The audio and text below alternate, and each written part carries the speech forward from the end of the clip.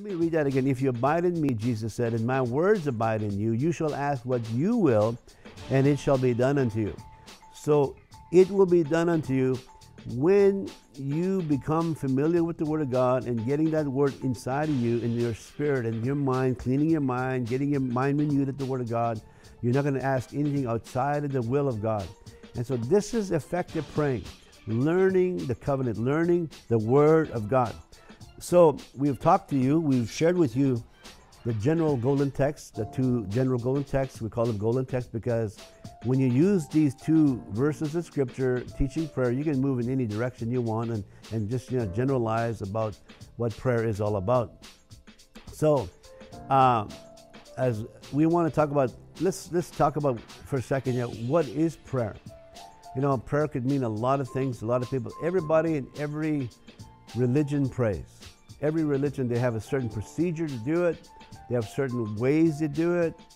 And sometimes, people who are, sometimes they get mad at me or get mad at church people or mad at Christians or mad at somebody who believes in God. They say, we don't have to be at church to pray. Well, that's true. You don't have to be in church to pray. You could be anywhere. They say, people say, well, I could just be in the bush and pray. Well, sure, you could be in the bush and pray, but you can pray anywhere, all the time, because Ephesians 6:18 says praying always. You can pray in the mall. You can pray while you're driving. You can pray while you're boating. You can pray while you're fishing. You can pray while you're having a meal. You can pray anywhere, anytime, all the time. You have to be alert in prayer. And so what is prayer?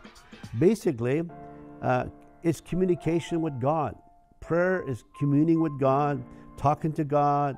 It's you listening to God and God talking to you, and you're listening to what He's saying to you.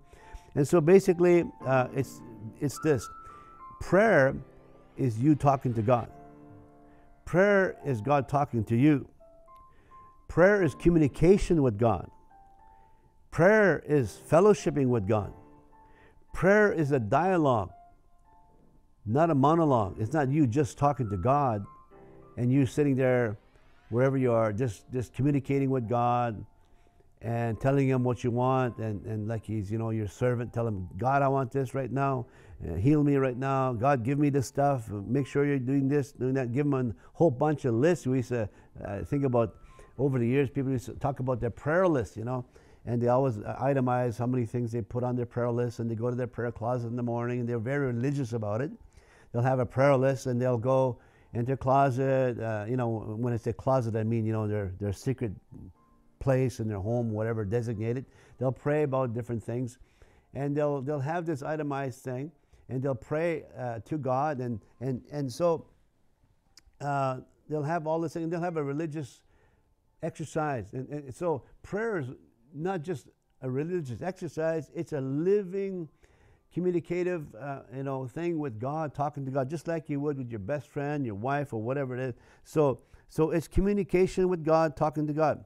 So when we talk about prayer, we're communicating. Everybody wants to communicate with their spouse, with their children. They want to communicate with their best friend, or they want to communicate as a good leader in a job position. Say, for instance, you're a supervisor, you're a manager.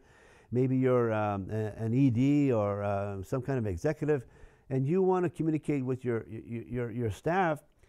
You have to have good skills. You have to have a good procedures to do that, and so you have to be able to communicate with your whole self. Not just say words, but you have to communicate with your body, your body language, and your intonations, and how you say different things. You could say a word, but also not just saying words, but the way you say things means a whole lot. So we can read into people about different things. Say if you're praying and you don't look enthusiastic about it, that maybe perhaps you need to get some enthusiasm through studying the Word and understanding that this is a happy time. This is something exciting. And you're not just praying just to exercise some spiritual religious duty. You're doing it because it's vital, it's new, it's alive to you, and you're doing it because you're talking to God, and you're excited because God is talking to you. So then what is effective prayer? Let's go over here and read a scripture verse. Let's go to James chapter 5, verse 16, and we're going to look at verse 16 in the second part of verse 16. James chapter 5, verse 16b. And we're talking about what is effective prayer, or what is effective praying. So it says here, confess your faults to one another, and pray for one another, that you may be healed. Now, this is what we're talking about, the second part. The effectual, fervent prayer of a righteous man availeth much. So we want to talk about effective praying. What is effectual prayer? What does that mean? Well, it really generally means this. It means heartfelt prayer. It means a seriousness about it. It's not just a casual, speaking about different things. Doesn't really matter. When you're effectively praying, you're actually really demonstrating some serious praying. So people who are serious about prayer, serious about communicating with God, serious about telling God what His Word says, and what, when I say what His Word says, just praying based on the Word, that's what I mean. When you're praying to God and you're praying based on His Word and you're actually hearing God, this is effective praying. And so you cannot hear God unless you know His Word, unless you know His Spirit. So these are important qualities to have when you're praying. So effective, fervent prayer. So what is being effective? It means effective prayer means you're basing your praying on Bible principles. You not anything, not on feeling. You say, well, I had a good prayer, effective prayer time. Why would you say that? Well, because I just felt good. I just felt something. I just felt something lift. Well, you're not going to base your prayer just on something lifting. You feel like something's lifted. That could be just an emotional thing, could be just a soulish thing. That based on your own emotion, based on your experience. We don't base our prayer on experiences. We base our prayer on principles. We base our prayer on the ever strong Word of God. It never changes. That's what we're basing our prayer on, because feelings will come and go. And so effective praying means that you're basing your prayer on principles. And so it talks about in there fervency, the effective fervent prayer. Well, fervent prayer is based on, like I said, it's not a casual thing. It's something you're getting your whole self involved. You're getting your spirit involved. You're getting your soul involved. You're getting your mind involved. Your emotion. You're just praying based on the Word, but your emotion and your mind is based on the principles of God's Word. That's being effective in your prayer life. You're just not going to the prayer closet and you're praying something casual that it didn't mean anything. So you have to check your heart. Check your heart if you're praying, because it's based on the Scripture. You're excited about the Word of God. That's where things happen. This man of God I admire very much says, when things will happen in your life, when you start getting excited about the Word of God, you got to get that Word in you. Now let's go over here. James, he says he's the one that's writing this effective prayer. He says the effective fervent prayer of a righteous man availeth much. Some people will say, well, I wish I was righteous. Well, you are righteous based on the Scripture. 2 Corinthians 5:21 says, because Jesus is your righteousness. The Bible says we became righteous by faith in Jesus. That's how we became righteous. We'll talk about righteousness later, where that plays a part in our lives. But you, as a born-again Christian, have been made righteous by the blood of Jesus. The Bible says in 2 Corinthians 5:21, verse 17 to 21 talks about, we're new creatures, and verse 17, then verse 21 says that we've been made the righteousness of God in Christ. You are righteous right now, and it has nothing to do with you doing anything. It's just Jesus made you righteous. You were born a righteous person. Your nature is righteous. And God says that you can have effectual, fervent prayer. And let's go to this James 5:17 and 18.